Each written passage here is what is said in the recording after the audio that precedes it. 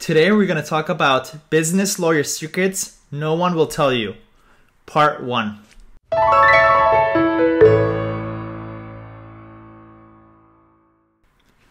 Hey guys, it's Mollaei. I'm a business lawyer for entrepreneurs. I help entrepreneurs start and grow their business. If you're an entrepreneur and you're looking to start and grow your business, subscribe below. So today we're going to talk about business lawyer secrets that no one will tell you. These are the top secrets that I've saved that I would like to share with my audience. So let's get on with it.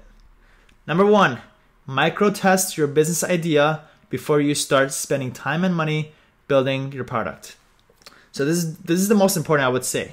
So this is the biggest trap that I see people making, is that they spend weeks and months and sometimes years working on a product or a service that they're working on before they even test it with the market.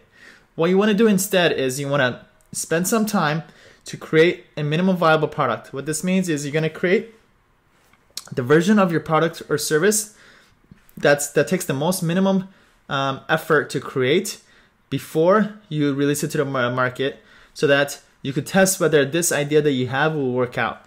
And if it does, then you could go spend more time creating that product or service. And if it doesn't, then great. You didn't spend that much time and money, so you won't lose out. So usually why businesses don't work out is that they haven't done this upfront yet. So make sure whatever you do is you always micro test your business idea before you start spending time and money towards the business.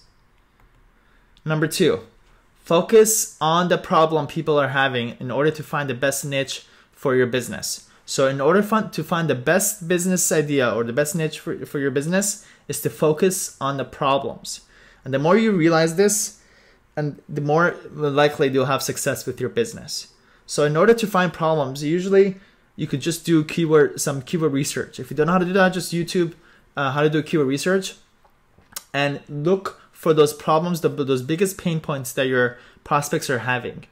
And the bigger the problem, usually the bigger the solution, and the bigger the market that you'll be able to offer your product or service for.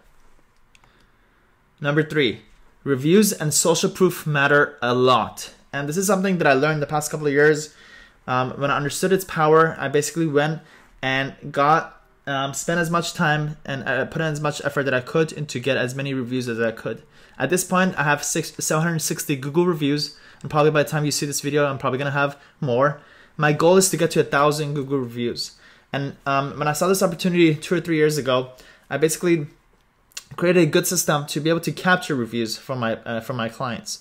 And I realized that anybody who buys from you, it doesn't matter if it's a product or service or anything like that, will Google you. There's I would say about 90%, if not more, people are gonna Google you before they spend money on you. So make sure you have very good solid reviews everywhere, especially on Google.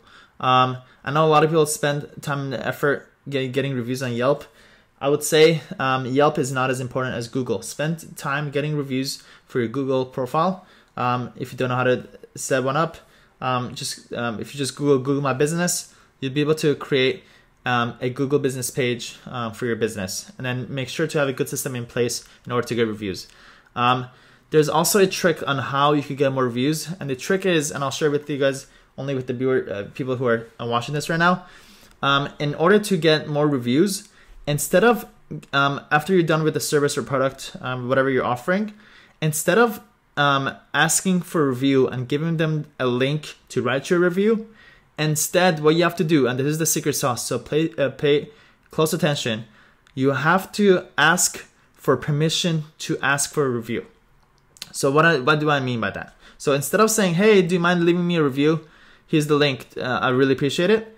Instead of doing that, what you want to say is, hey, I'd like to ask you for a favor. Do you mind if I send you a link to leave me a review?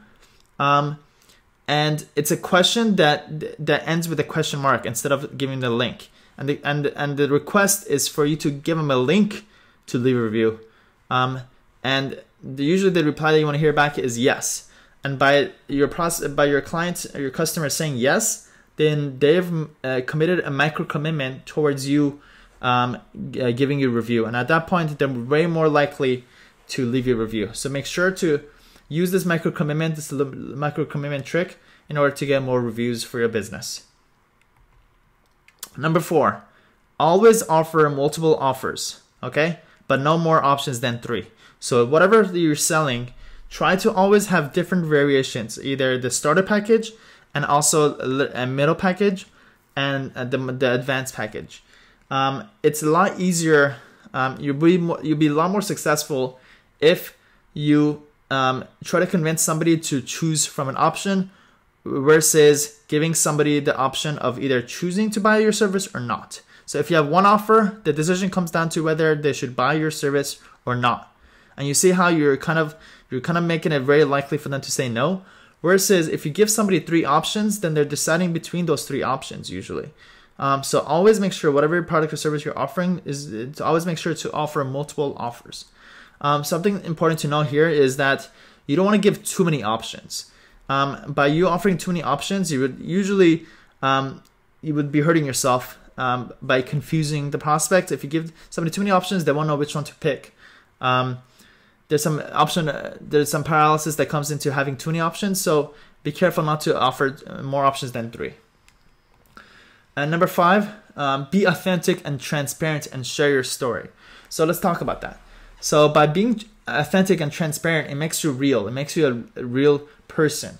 And the more real, the transparent that you are, the more that people will trust you. And trust is a very important part of the closing process of any business.